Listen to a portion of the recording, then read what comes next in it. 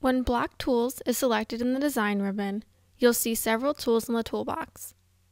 Each of these tools has functions in respect to blocks. When some tools are selected, you'll see a block viewer showing all the blocks currently in your project sketchbook.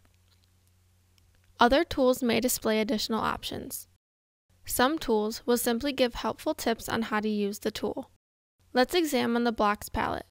When the Set Block tool or the Eyedropper tool is selected, you'll see the blocks currently in your project sketchbook. By default, there are a few blocks already in a new project. These are blocks to get you started. You can always add more blocks and delete these default blocks. You are not limited to these. Notice the 3 blue tabs in the palette that say Blocks, Motifs, and Stencils. Motifs are appliques that can be set on layer 2 of your quilt. Stencils are designs that can be set on layer 3 of your quilt to represent your quilting. You'll spend most of your time on the Blocks tab with the Set Block tool. Notice the horizontal scroll bar at the bottom of the palette. You can click the left and right arrows to see all the blocks in the viewer.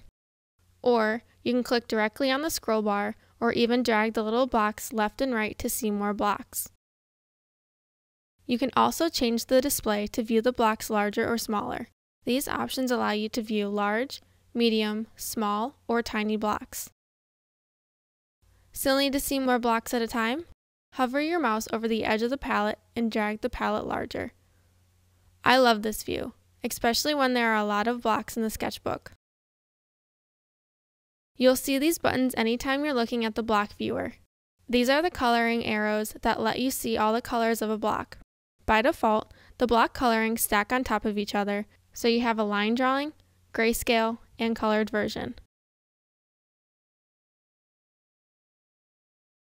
When you save a new block coloring, a new block gets created in the viewer.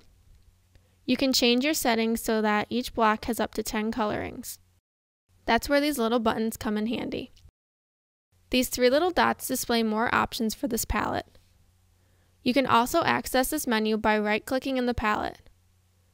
These are additional options for the palette and the contents of the palette. 2 popular options are Edit Block, which will put the selected block on the block worktable for editing, and Delete Coloring. This will let you delete a coloring of the selected block.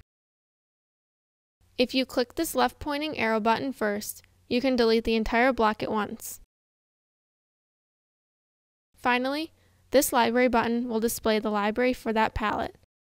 Since we're currently viewing the block tools, clicking this library button will open the block library.